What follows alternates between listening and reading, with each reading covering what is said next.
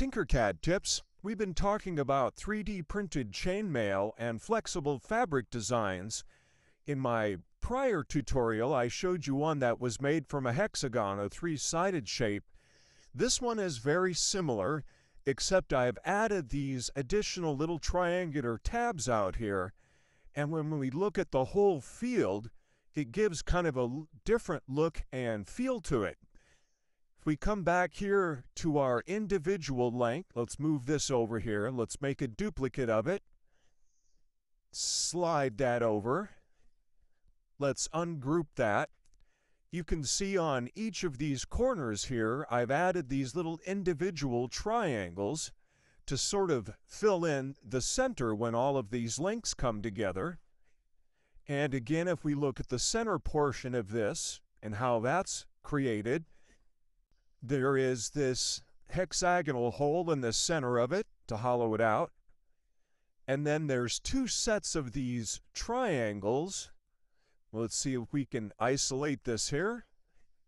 There's one on top, and then let's focus in on this. There's one below.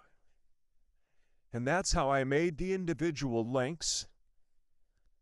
Go ahead and delete those.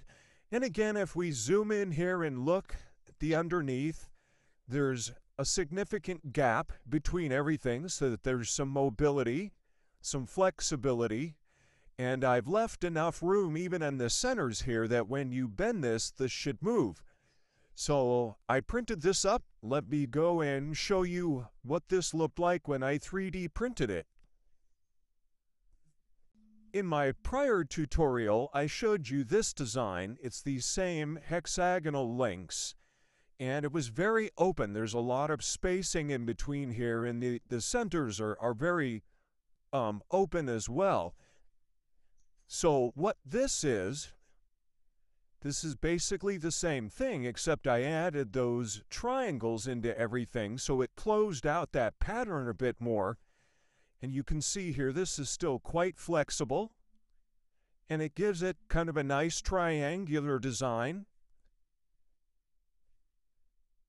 The back of it, you can see where that's open. It doesn't have those triangles on it. So that's what that one looked like. This one worked out pretty well.